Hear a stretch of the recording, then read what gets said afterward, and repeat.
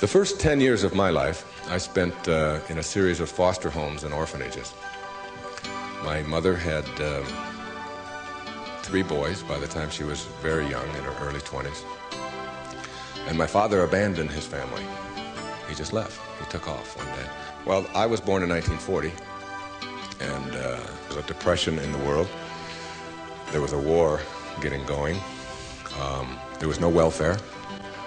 There were no food stamps, things like that. So my brother Dave and I, my next oldest brother, went into a series of homes and ended up in an orphanage kind of place out in Mount Clemens, Michigan.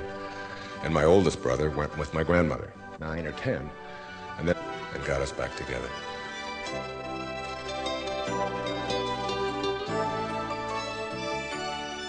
But being poor means you think poor. Self-worth comes from one thing: a belief that you are worthy. Teacher, therapist, consulting psychologist, and best-selling author, Wayne Dyer.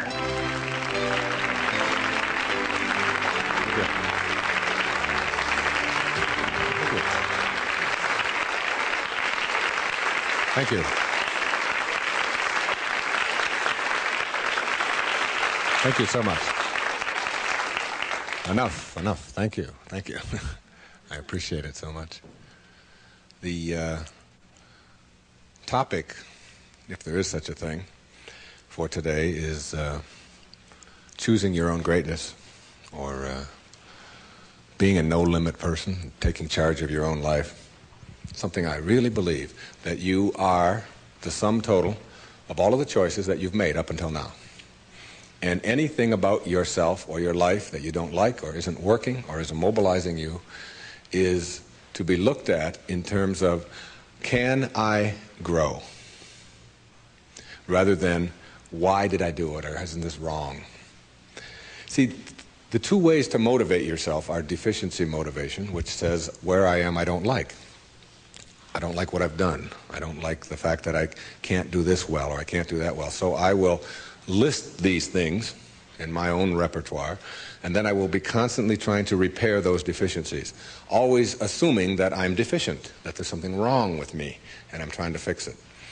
And when you do that, you spend your whole life doing that. And you never arrive, because your life becomes a series of trying to get someplace else. And it is, if you follow that, if you live that, if you behave that, then what happens to you is you become a person who will always suffer from this disease called more. You always have to have more. Because whenever you are getting where you want to go, let's say you want $100,000 in the bank, and you work, and you struggle, and you deny yourself, and you do all of those things, and you finally you get there, and here you are, you got $100,000 in the bank.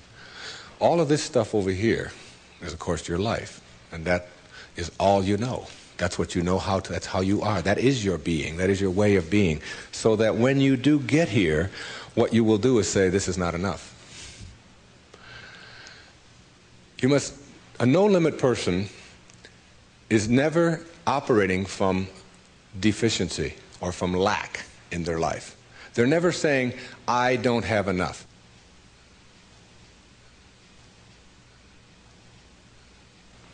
You see, you're never going to get enough.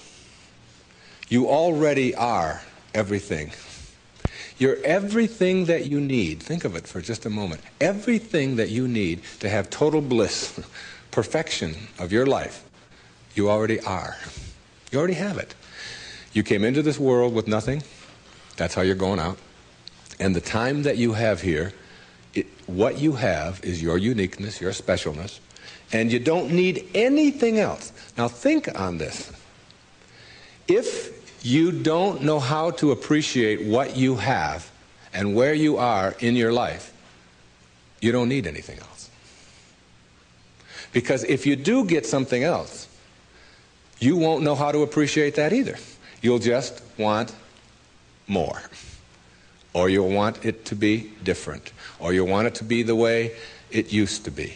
or you'll want someone else to be the way you think they should be. Successful people or no-limit people or self-actualizing people or inner-directed people, whatever labels that have been put on them by great thinkers and philosophers and therapists and people that have looked at human beings, these kinds of people are people who always have enough. There are some people, if you invite them over and you say, you know, I'd like you to come over tonight, and I'd like you to stay over if you can, instead of having to drive back. And they'll say, well, can you stay? And I say, well, I don't know if I can stay or not. Well, you could sleep on the cot. Oh, no, I could never sleep on the cot. I can't sleep on cots. I got a sciatica. Don't you know that I have back pain and cots? No, that's out of the question. I couldn't sleep on a cot. And what about breakfast? Well, we don't have any food, but we have some old grapefruit that are in the refrigerator. They have a few spots on them. Oh, no, I could never eat grapefruit. And spots? No, thanks. I can't eat grapefruit spots. I just couldn't do that. And these are people who never have enough. They are not able to be flexible and to change. And there are other people, if you say, would you like to sleep over? We got a place in the sewer. Hey, that'd be great. I can handle that. No problem. I slept there before. It's all right. And all we have is grapefruit. Oh, I love grapefruit. Well, there's got spots on them. Oh, I really like grapefruit spots. Those are terrific. I'll go for those. There are some people who can handle anything, not because their circumstances are different. You see, your circumstances have very little to do with your fulfillment in life. Very little. It's how you're approaching your circumstances. It's your attitude towards your circumstances that make all the difference in the world. And taking what you are and accepting it. I got to show you this. I don't know if the camera can get this. This is a little advertisement that was in the Detroit Free Press for last September. I was giving a speech at the Unity Church of Today in Detroit, and it says, Dr. Wayne Dyer will talk about your inner child and how to deal effectively with problems in all relationships. And it was a real nice ad. You can see that. Then on top of the ad, in the same paper, there's another ad. And the ad says, face it.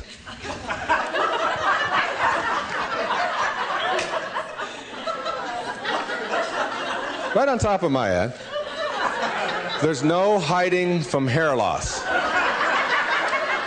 And they got a picture of a guy with a box over his head. And they have a before and after guy there. And the after guy looks like he's just found fulfillment. And it says, you can't run and you can't hide. Hair loss is a problem, and unless you take action, it will continue. Now, we've got to look at this in terms of what I can do with this and how I can handle this. See, my daughter helped me with being bald a long time ago. She said, Dad, you're not really bald. Don't think of yourself that way. She said, you're just about this much taller than your hair. That's all. Just sort of a nice way to look at it, too. I just sort of outgrew my hair. I sort of transcended my hair, if you will. All right? No-limit people are human beings who take what they are and accept it, and don't tell themselves that somehow they're deficient because of anything about themselves.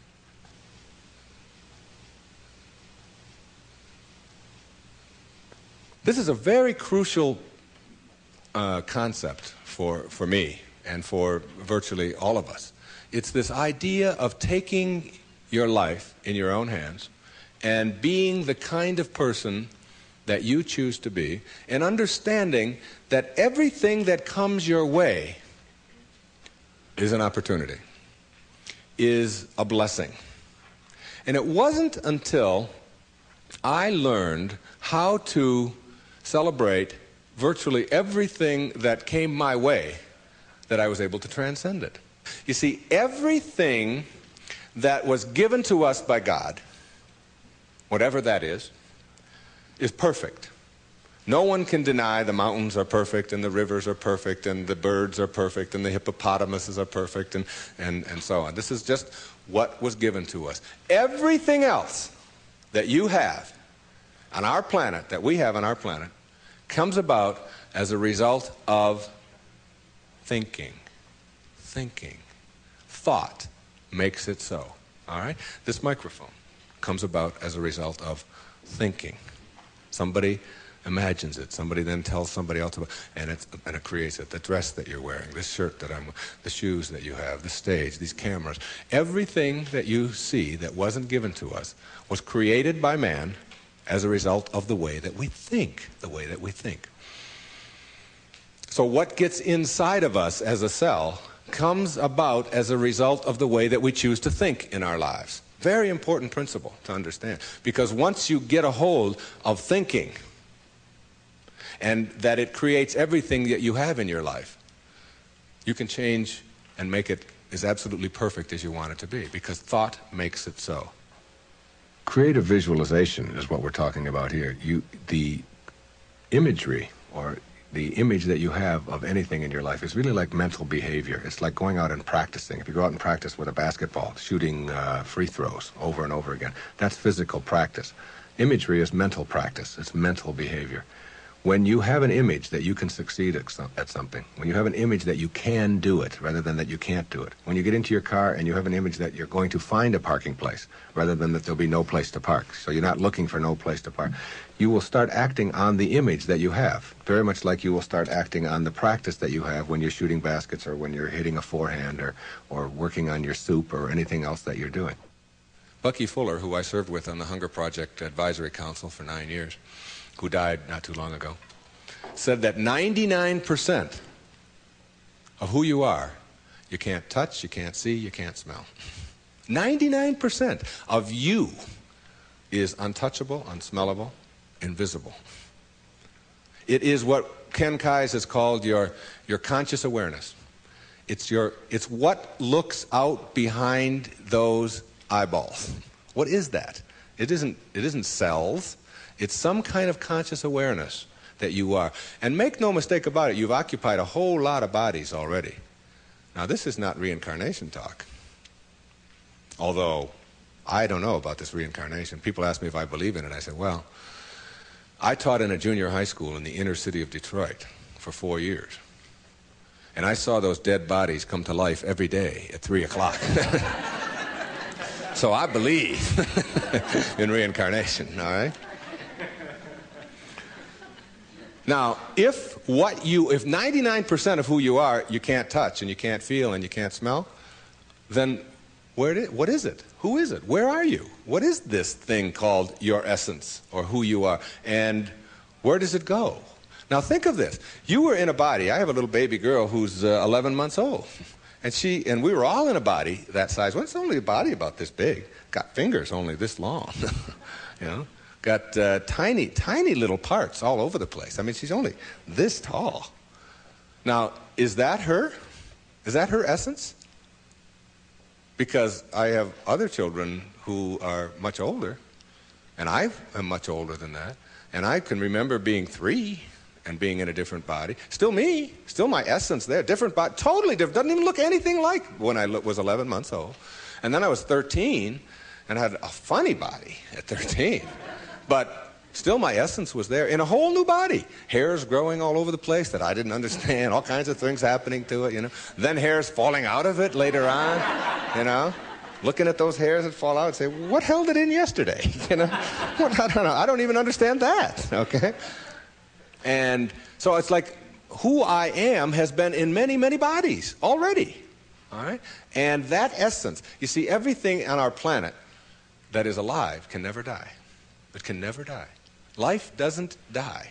It just transforms. It just moves on to new places and new ways of being.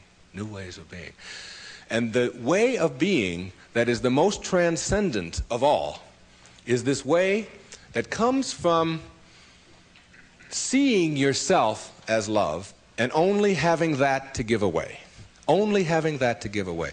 Let's say I were to stand up here in front of you and just visualize for a moment that I have an orange. And I take this orange and I squeeze it as hard as I can squeeze it, okay? What's going to come out? Juice. What kind of juice? Orange juice. Apple juice, any chance? Once in a while? Come on, now and then. A little mango juice come out of an orange once in a while? No mistakes, right? Never, no matter what. Next question. Everybody passes. These are easy, okay? Why, when you squeeze an orange, as hard as you can squeeze it, does orange juice come out? Because that's, not because it's an orange, because that's what's inside, isn't it?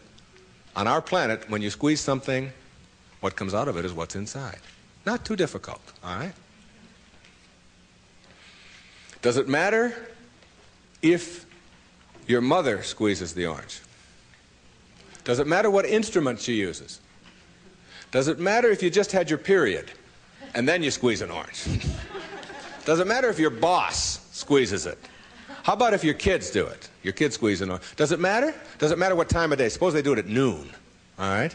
How about at 4 in the morning? Does that matter? Whenever you squeeze an orange, the only thing you get out is what's inside, right? No arguments. Same thing works for you.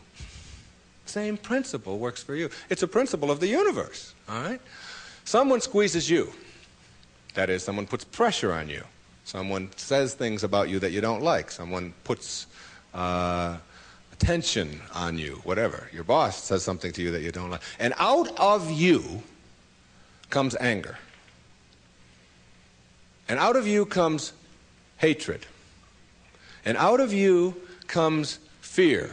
Or out of you comes stress. Or out of you comes tension. Why? Is it because of your boss and the way they squeeze you? Never. Is it because of your mother? I mean, she really can be a pain sometimes, right? Is it because of your children? No. What comes out of you always when someone squeezes you is what's inside. This is the vital principle of being a no-limit person. It's so crucial to get this and understand that. That if you have any hatred in your heart for anyone in this world, or any anger, or any fear, or any of those things, it has nothing to do with the rest of the world. It only has to do with what you put inside. Now, how does what gets inside of you get there? That's the key. How does it get there? As you think. Only as you think. You see, there's no anger in the world. There's no stress in the world. There's no tension. It's perfect. We've already established. It's a perfect place. It works just fine. It's all flowing the way it's supposed to flow. The evidence for it is, it is. That's all the evidence you need. Just look around you. Everything out there is a miracle. Everything, including you. There are no mistakes. It's all perfect. And everything that happens to you in your life, whether it's a trauma, whether it's a disease, whether it's somebody treating you in a certain way, there's a lesson in all of it. No-limit people understand the lesson in life, and therefore celebrate the lessons.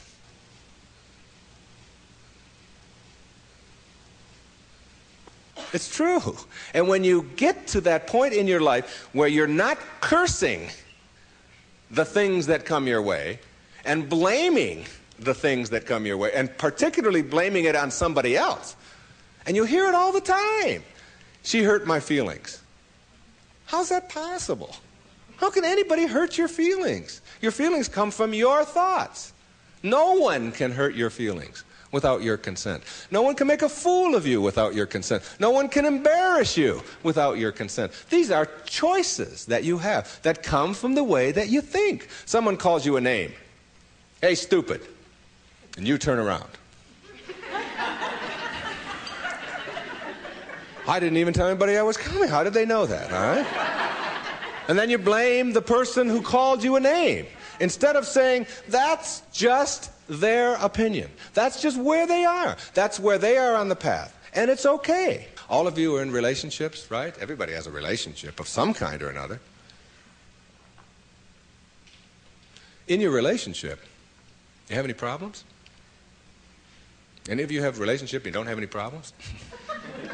I'd like you to take this microphone. I want to sit down and listen to you.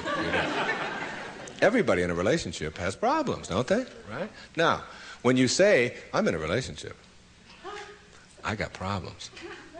Therefore, there's something wrong. Something's really wrong, all right? Now, if you're in a relationship and you have problems and something is wrong, you got to call in a consultant, right? You got to call in somebody to help you with the problems. You don't want the problems to go on. Who are you going to call in? You only got yourself. That's all you got. You might get a therapist once in a while, but they got worse problems than you do. The only consultant who can help you with your problems is you. And who is that consultant that you're calling in? We've already established that there's something wrong with that person, right? Something wrong. So now you're going to call in a disabled person to deal with your problems in your relationship, right? Now, this is a really sick approach to curing your problems. You got somebody who says, we got a problem. You don't talk to me, and I didn't talk to you, and you came home late last week, and this week I called you, and you didn't call, and I was supposed to call you, and then you didn't do it, and how can you do that? Now, this is the consultant you're calling. Excuse me, will you come in and help us? I don't know if I can help you or not. I didn't come home. I didn't. That's the person you got to deal with your problems. All right? Now, what you can do is you can change all of that around. You can say, I'm in a relationship. We got problems. There's nothing wrong with that. That's the way things are, you know. My problem is that you are different than I am. And you think differently than I do. And you behave differently than I do. And you smell different than I do. And you have all of these attitudes over here that I don't have. Nothing wrong with that. That's the way it is. When two people get together in a relationship, you don't have two people becoming one. If you do that, then what you end up with are two half persons. Who wants a half a person in a relationship? You always are single. Even if you're married and and involved in a relationship forever, you're still always single. You're still always you. Your unique, special, perfect self that is not trying to love, but who is love, who lives love, who is being love. The same as if you pray to God and say, God, will you please help me with my problems? And want God to do it for you. Never have. You've got to be God, not be afraid to carry God around inside of you. If you want to get healed, you have got to understand that you're not going to get healed if you are asking someone else to heal you. And ask any doctor that you know, any surgeon particularly, who's taking somebody into surgery, and ask them which person has a better chance of living and surviving, say, serious surgery. Is it the one who has a will to live, or is it the one who's just given up? And the surgery and the cases are exactly the same, all right? But the person who has that will, which we can't define, you can't go out and get a bucket full of will and bring it in there. It's an attitude, it's an approach, it's a belief, all right, that you can do something. And when you have that belief about yourself, then you've got so much better opportunity to be well in your life. And a belief is everything. I don't know if you've ever thought of that. I watched a little girl, 5 years old, learning how to swim. And she's holding on to the edge of the pool, and she wants to get over here to the steps. And it's just 5 feet or 6 feet. And she'll let go, and then she'll hold on again. And she'll let go, and she'll hold on again. And finally there comes a time when she lets go and goes for it. Okay? You've seen this with your children. You've seen it. And what you ask yourself is, in the moment before that when she was holding on, and then look at the moment afterwards, does she have any different skills? What's changed? Yeah, the skills she didn't have any new skills. She didn't learn any skills in that second. What she has is a belief that she can do it. And when you believe it, when you really just believe that you can do it, that's what allows you to swim. And when you think about it now, do you know how to swim? Yeah, so when you dive into the water, you don't think about that. You just know when you dive into the water, you can swim. You don't have any necessary swimming skills or anything like that. Or when you get on a bicycle, you get on, you know that you're going to, unless you believe you can't, because you've never gone out there and tried it and worked on it and done it. Told a story of a patient of yours who had that very problem, who said she didn't know how to ride a bicycle. Yeah, Gail, who came to me many years ago. And you know why she said she couldn't ride a bicycle? Because her mother wouldn't let her get on one. Cop out. Yeah, absolutely. And she had these beautiful big white teeth, and her mother had always told her you could fall and break your teeth, and I wouldn't want that to happen to you. So here she was now in her 30s, and telling me that she couldn't ride a bike, and she was in therapy. And I said to her, okay, let's go. She said, go? Where are we going? I said, well, I've got a bicycle downstairs, and I'm going to show you how to ride a bike. I'm going to have you teach yourself how to do this. And she said, look, I didn't come here to pay you the kind of money that I'm paying you to have you teach me how to ride a bicycle. I came here to find out why I can't. I said, oh, well, you're going to need another 30 seconds of therapy easy, okay? The reason you can't is because you never got yourself on a bicycle. And until you do, you never will know how. And you just believe that you can't. Oh, that's the end of that. There's no more to talk about that. Now, what we have to do is get you to get out there. And we went downstairs, and it was a woman's bike. And I've helped a lot of people to teach themselves how to ride a bike. And what you do when you help someone to teach themselves how to ride a bike, because you don't teach anybody how to ride a bike, okay, is you let them do it all themselves. You let them hold it, you let them balance it, you let them move with it, you let them put the pedal down and move it themselves, and you stand back. You say, no, when you're ready, and then you move it, and you hold on for a second, then you put your foot back down, and you practice it and practice and practice that all yourself, with just someone encouraging you, and before long, in just a matter of minutes. When I tell you it was minutes, and this woman had never been on a bicycle before. She rode like 2 blocks on a bicycle. She couldn't believe that she now had a belief. Being, to me, means seeing the greatness and the uniqueness in you and never letting anybody else convince you to the contrary. When people ask me, come on, you're always talking about being up and you're always positive and so on, you mean to tell me that you're always that way? I say, yeah, I really am.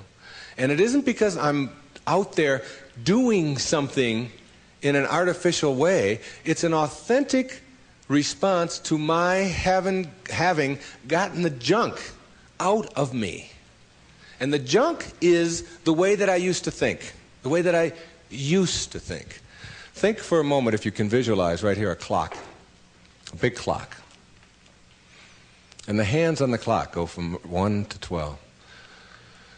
The clock starts right out here with the minute hand, and it goes over towards the 3, the hour hand, minute hand. And that's the time in your life when you are moving away from yourself, from your true self. That's the time when you are trying to put other people down, trying to prove that you're bigger and better than somebody else, trying to make yourself right all the time, as opposed to being with somebody else. It's like you're moving away, and a lot of people spend a lot of time moving away from their true self, because your true self is this little child, is this beautiful little child inside of you that has only love and acceptance for everything in the world, and no dis-ease, no absence of ease.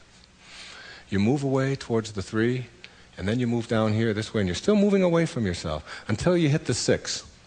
The 6 is the point in your life, symbolically, metaphorically here, when you are the furthest away from yourself that you can be. It's the low point in your life. It's the point where many people break down, or many people break down their relationships, or they feel full of despair, they feel full of hatred, whatever it may be. And a lot of people die then. A lot of people are put into hospitals then. A lot of people have to really seek out therapy then, and so on. And when you're at that 6. There's another part of the clock that goes from 6 to 12 that I think of as living in the light. And this is when, and see, this clock hand never can go back. It can't go back. It can only go this way.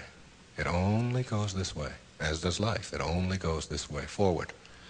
In this period, this place between 6 and 12, that's when you start coming back to yourself. That's what enlightenment is. That's the pathway to enlightenment. When you send out that stuff that is destroying you, that is killing you in one way or another, and you move yourself back over here, and eventually you get yourself all the way back. This is the light over here. This is the place where you can't go back. You'd be tempted. You might be tempted to steal. You might be tempted to use anger. You might even slip a little bit, and you catch yourself. I can just not too long ago there was we got a problem with our sprinkler in my home. One of the sprinkler heads is off, and if you ever seen that happen, you get a gusher going up there.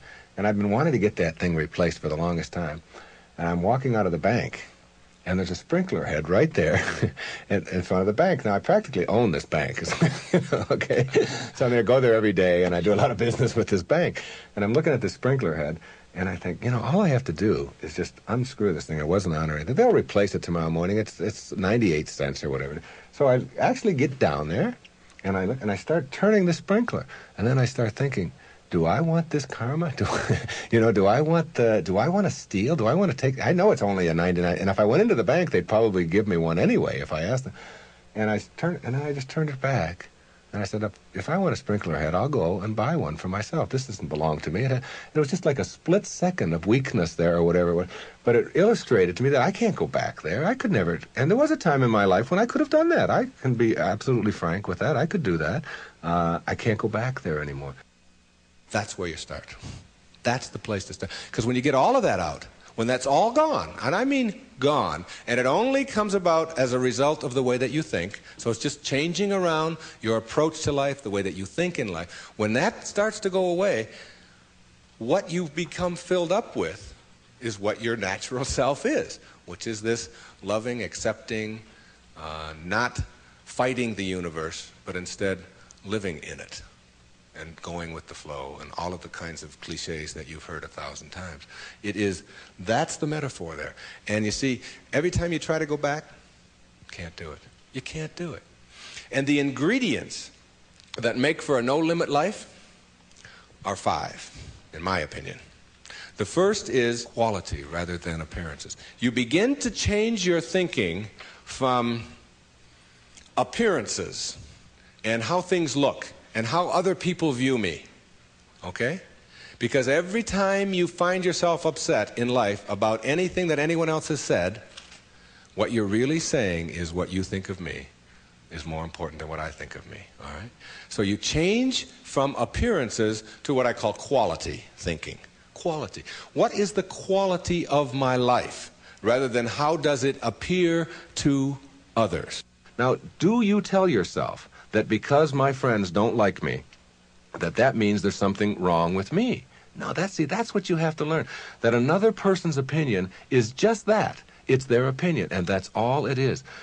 Every time you are upset, or your children are upset, because of what somebody else says about them, including their peers, what you are really saying in that moment, and this is really important, what you're saying is, what you think of me is more important than what I think of myself. And you must never give anybody that kind of power and control over you, because they will always have it.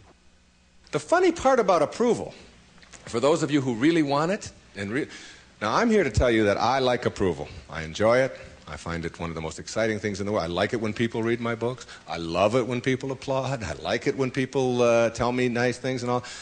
I like approval. I'm the first one to admit it. What I don't do is I don't need approval.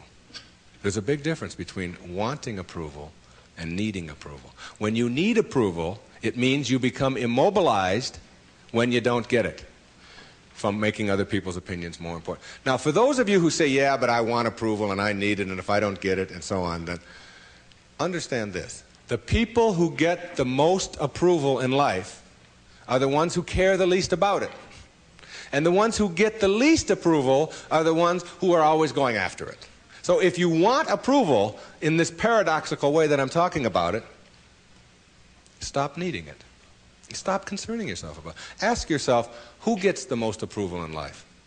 Think of the person that gets the most approval, and you'll see that that person couldn't care less what other people are thinking.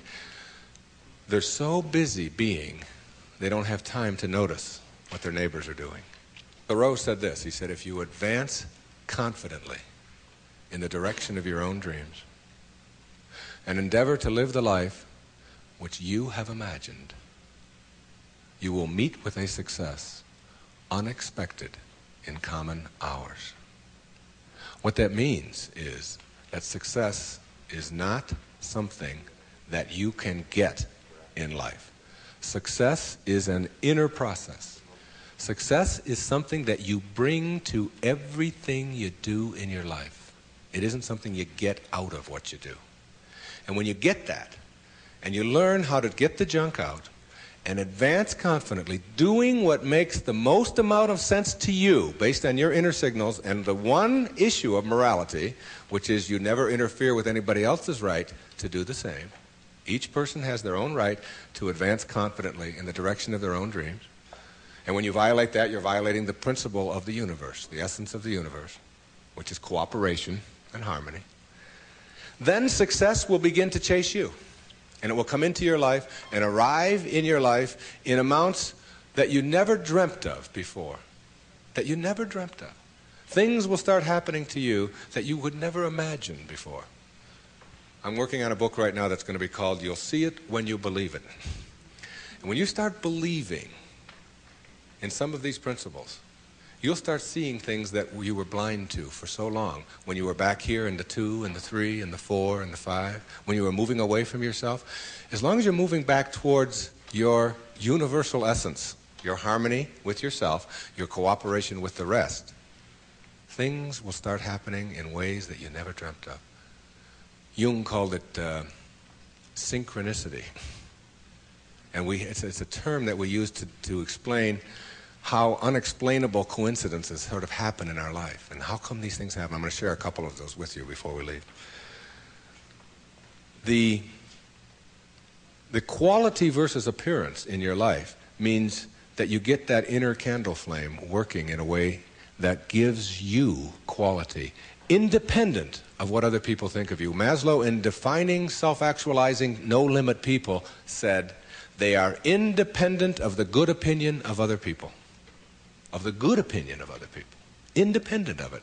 They're so busy advancing confidently, doing the things that make sense, and bringing success to changing their baby's diaper, and bringing success to weeding their garden, and bringing it to the job. They bring it on the airplane so that when they run into somebody who is rude to them, a stewardess that is rude, they don't see it as an attack on them. It's just where they are, and they send them love.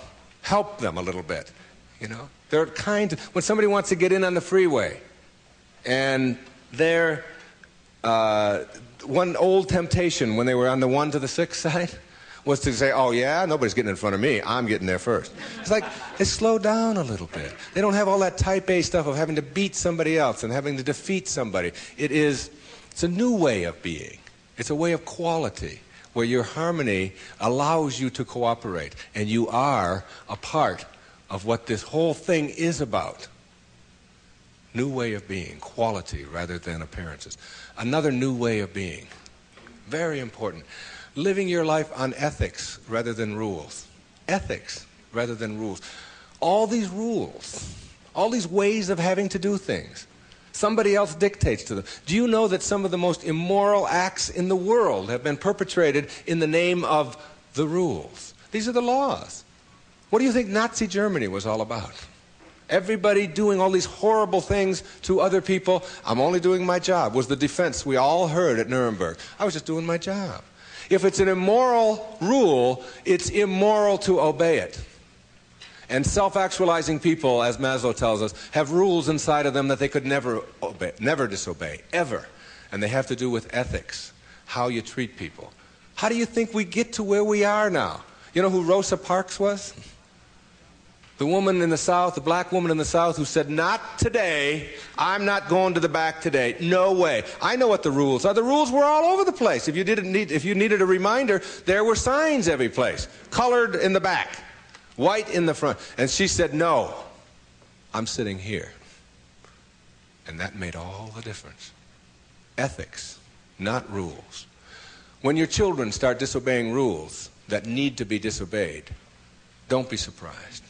When I was in the service, they had a policy on Guam, where I was stationed, which would not allow the Guamanian civilians to shop in the PXs and the Navy exchanges. But they did allow all other civilians to shop in the Navy exchanges and PXs. But if you were Guamanian, that is, if your skin was dark and your eyes were shaped a little different, then you couldn't. A clear, outright violation. I was a serviceman. I was in the Navy. I was a communications cryptographer. They had a newspaper in the Guam Daily News, and it said, an invitation to speak your mind. And it was a letter writing contest. And they offered $75 to the first prize winner. $75. This was 1961.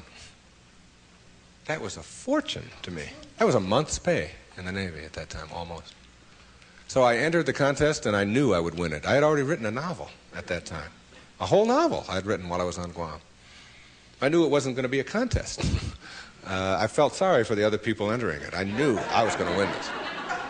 Unfortunately, I didn't realize that when you're in the service and you have an opinion and you don't submit it to the chain of command, that you can be court-martialed for that. So the headlines on next week's Guam Daily News were U.S. sailor assails policy of discrimination. Big, hot stuff, all right?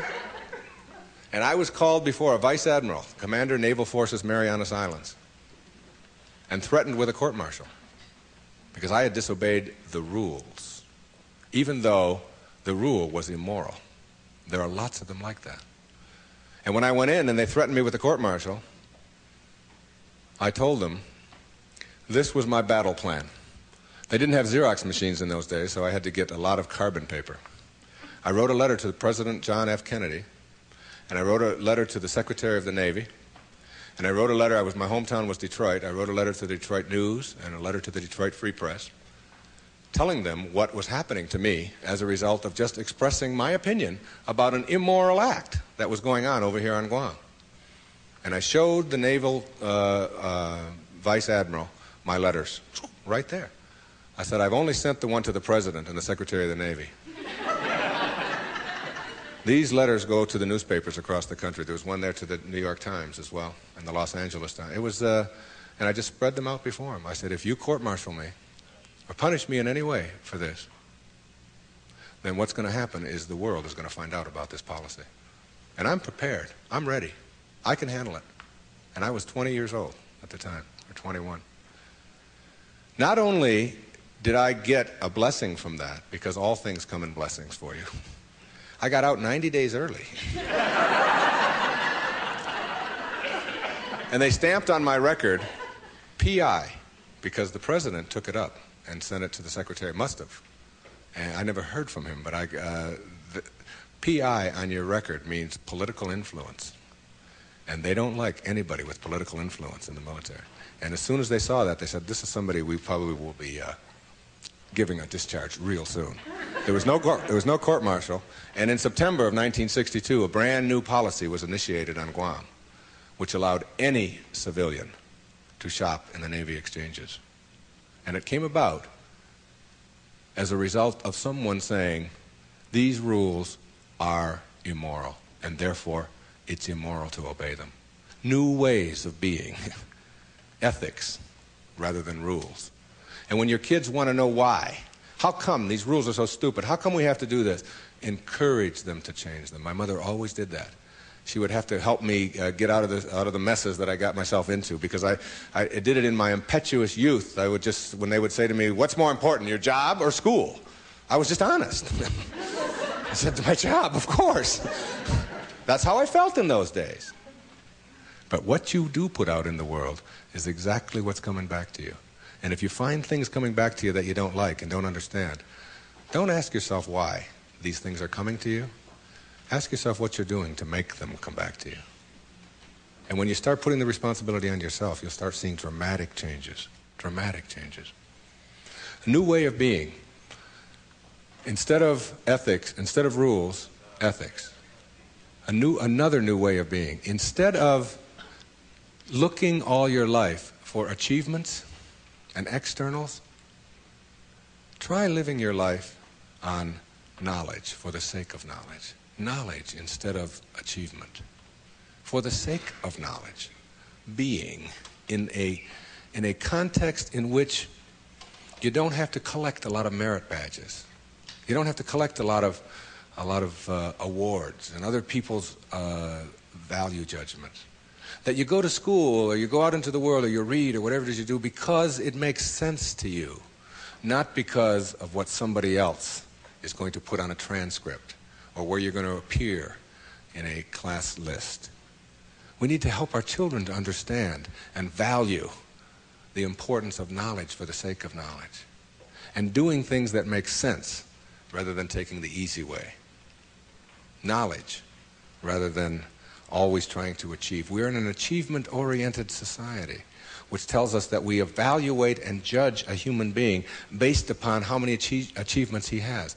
But most of the people who get caught up in that trap and are always in this circle of trying to get ahead, trying to always get ahead, their reward for that almost always is higher blood pressure, ulcers, early deaths, and even things like cancer we're beginning to find out are related to the kinds of stresses that we have. And remember, it's a perfect universe. There's no stress in it. There's only people thinking stressful thoughts. And when you put that pressure on yourself to always achieve and get ahead of the other guy, you miss what it's really all about. There's nothing wrong with goals.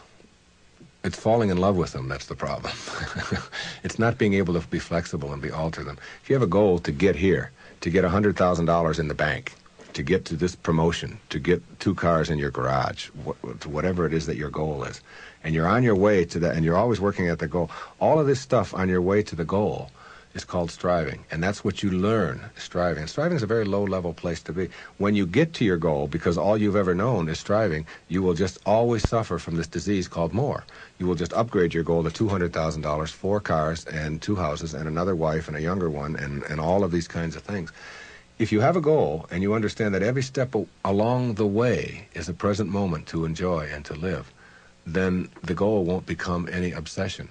I don't have any goals in my life. People ask me, where are you going to be 5 years from now? What are you going to be doing? What's next for you? I remember what Lincoln said, who to me was like the greatest person who ever sat in that White House. He said, I never had a policy. He said, I just tried to do what made the greatest amount of sense each and every day of my life as I sat there as the President of the United States.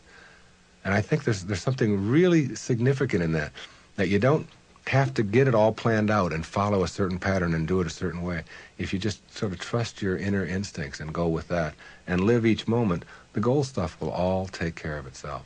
But if you're sacrificing and pushing your life aside and suffering on your way to trying to get someplace, you'll never get there. It will always elude you, because once you get there, you'll just have to upgrade it. And that's because that's all you'll know. Nowness is that purest form of sanity, living in this moment and enjoying it. And all the rest of it will sort of work its way out. Another new way of being for me is to think of yourself in terms of personal authority rather than being an authoritarian. Personal authority. A person who has authority never needs to dominate anyone else, ever. Dominating doesn't become necessary. In business, you can have authority. The people who have the most authority are the ones who listen the most, and the ones who are the most conscientious about what do other people have to say. A person in a relationship who has to dominate somebody else and has to make the other person submissive shows that they don't have authority, because they're getting their power not from within for themselves, but on the basis of who they can control. And that never lasts. That never lasts. The only thing that lasts is having inner power, if you will. Know thyself. That's what Shakespeare said. Know thyself. The more you know yourself, the more you become honest with yourself, honesty becomes just a way of life. No, I don't think the world necessarily does, but you can't run your world. You can't run your world based upon what the rest of the people in the world want or don't want. To me, honesty is like, it's a karma that goes out into the world. How people treat you in the world is their karma. How you react is yours. And when you react to it with dishonesty, that's what you're putting out into the world, dishonesty. And when you put dishonesty out into the world, that's what's going to come back to you, because what goes out is what comes back. That all, as you sow, so shall you reap. I mean, it's in every great institution that there is in the world, whether it's a religion or a philosophy or whatever. What you put out is what comes back. Whatever you plant is what you're going to get back. And the more that you put out honesty, just because it's what you are, because you are being honesty, you're not trying to be honest, you're just being honesty, then that's what will come back to you on a regular basis. And when it doesn't, you'll just see that as another test for you to pass. And finally, a fifth way of being that is new, for me, it has become a way of life. It's called serenity instead of acquisitions. The more you try to acquire, the more you try to get, the more you try to collect in your life and evaluate yourself on the basis of that, the less serenity you're going to have. More is less. It's almost a secret of the universe. Serenity means inner peace.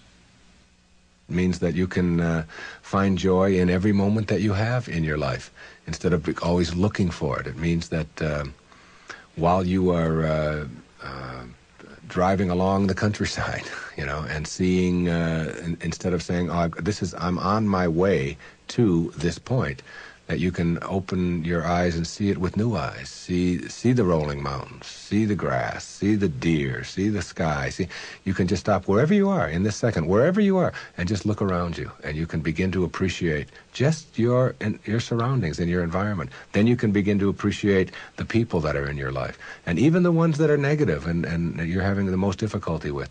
You can practice a new way of being with them, which is sending them love, sending them flowers, send them books, send them a tape, send them something, and just see what kind of reaction that you get. Super emotional health is just an attitude. An attitude is everything. I want to summarize these new ways of being and give you the most important ingredient on the path as we leave. I said that it's quality in your life to be focusing on rather than appearances, and it's ethics rather than rules, and it's knowledge rather than achievement all the time, and it's being personally an authority on yourself rather than authoritarian and trying to be dominating someone else or to be dominated, and serenity, which is the name of my little girl, my youngest daughter, Serena, rather than acquisitions and accumulations and trying to prove yourself that way. And when you get that serenity, which comes from the way that you think always, then you will replace all of the other junk that keeps you back here between 6 and 1 on that clock. And once you pass it, once you get past it, you'll never, ever be able to go back. Because the light, living in the light, is a way of being that if you're not there, you don't get it yet. But once you see it, and once it begins to take over your life, you can never go back. That is your purpose. Your purpose isn't to try to be loving. Your purpose is to be love, and only have that to give away. Well, but there's one other ingredient, and it's really crucial. Forgiveness is the vital ingredient on the path of enlightenment. And if you don't know how to do it, then practice sending out love. Take the person or the people that you're having conflict with, any place in your life, send them something. You don't have to even do it physically. Just send them something that comes from inside. And what's inside is how you choose to think. And if you can make that love and do that, and that is to me the test. Not whether you can love someone when they smell good, when they do everything that you're supposed to, but whether you can love someone who has sent you hate or anguish in your life and send it back. You don't have to forget. You don't have to go back. But you got to get it out of you because it is blocking you and holding you back. And when I said you'll see it when you believe it, all my life I had wanted to write fiction, a parable. 3-4 years ago I decided to go off to Hawaii, to Maui, to Kaanapali Beach, and to write. Now the books that had made the most difference in my life were The Little Prince, Candide, Siddhartha, Jonathan Livingston Seagull, Illusions, Alice Through the Looking Glass, Gulliver's Travels, parables, teaching parables, stories that can tell a message. I went over to Maui, and I sat down on the beach, and I'd been talking about writing this, I'd been talking about doing this, and it was something that... And I have a little girl, and her name is Sky, S-K-Y-E. I decided to reverse the letters in her name, E-Y-K-S, and put an I in there, which symbolizes the self, Icus. And I just created this parable of a woman whose name is Icus, who lives on another planet. The planet is Uranus. And it's a duplicate mirror image of Earth, only Icus can only see things as they are, not as we would like them to be. And therefore people are neurotic on Uranus because they have to be. She gives the anxiety attack report, if you will, because anxiety really does attack over there, and tells about anxiety coming in on the weekends and so on. Well, my visitor in my parable goes to Uranus, meets Icus. She cannot understand, as he describes Earth, why people would be neurotic by choice on Earth. Why would anybody be unhappy or depressed or miserable when anxiety doesn't attack, and when elevators really don't scare you, and when if you want a complex on Uranus, if you want to give a complex to your wife, you go to the store and buy one. And she says, what happened? Well, my husband gave me a complex, and it's true. Whereas on Earth, if you have a complex, it's because you've chosen to have one. She can't figure it out, okay? So she comes here, observes our people, and begins to see the secrets of the universe and gives us these secrets, talks to the top leaders in our field. And that was my parable, and I wrote it. And she gives all of these wonderful secrets, some of which I've been talking about here today. But what I want to tell you is that my wife gave me a license plate, and the license plate says ICUS. Okay, it's a vanity plate. And I was pumping gas on Federal Highway in Fort Lauderdale, Florida, and a little man from Greece came up to me, and he said, "What means this Ephies?" Which is how you say that in Greek. And I said, "Well, that's just a word. It's my daughter's name spelled backwards. It's a parable that I wrote." He said, "No." He said, "In Greek, that's a word." I said, "What could that word be?" He said, "It means best wishes for all." You'll see it when you believe it. The great, big erroneous zone, the cosmic erroneous zone. If you get this one, you'll have it and understand it all. There is no way to happiness. Happiness is the way. God bless you. And thank you for being here.